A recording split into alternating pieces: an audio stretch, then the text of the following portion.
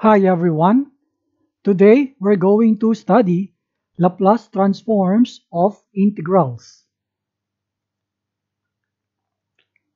Given the function f of t, if Laplace transform of the function f of t is equal to the function capital F of s, then Laplace transform of the definite integral from 0 to t of the integrand f of t, then dt.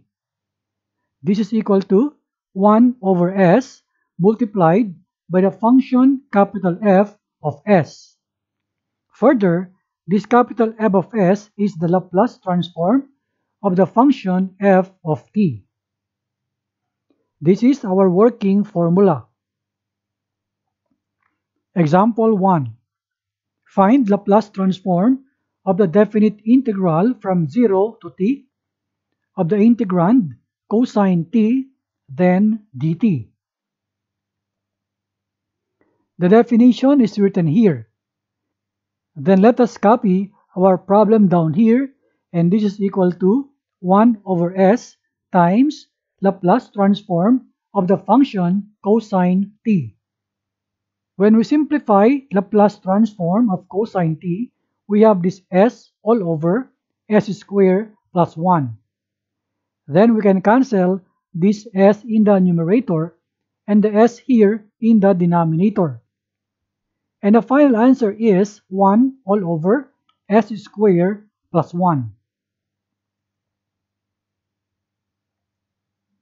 Example 2.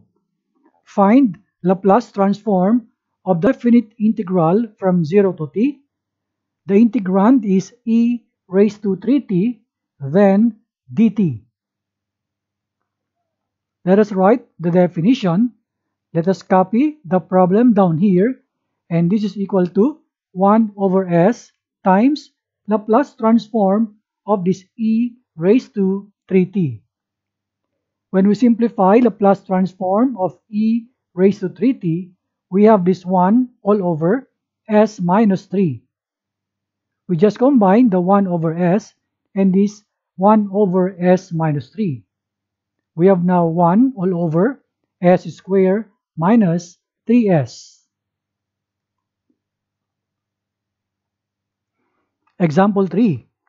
Find Laplace transform of the definite integral from 0 to t.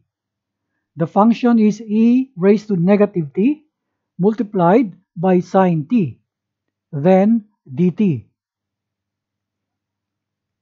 Our definition for Laplace transform of integral is here. Then we copy our problem down here. This is equal to 1 over s times Laplace transform of e raised to negative t times sine t. This problem is of the form when we have the shifting property of Laplace transform. I'm going to put the link in the description below. On that process, we're going to take Laplace transform of sine t, after which we're going to evaluate the outcome, which is the function capital F, to be evaluated with s plus a. In this case, a is the coefficient of the negative t in this exponent of e, which is 1. Let us evaluate now Laplace transform of sine t, and that is 1 all over s squared plus 1. From here, we will do the shifting property, which means we're going to change all s by the s plus 1. So final answer is 1 all over.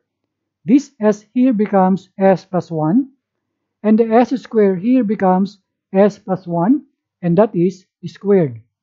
Then we have this plus 1. I hope you learned something from this video. See you again next time.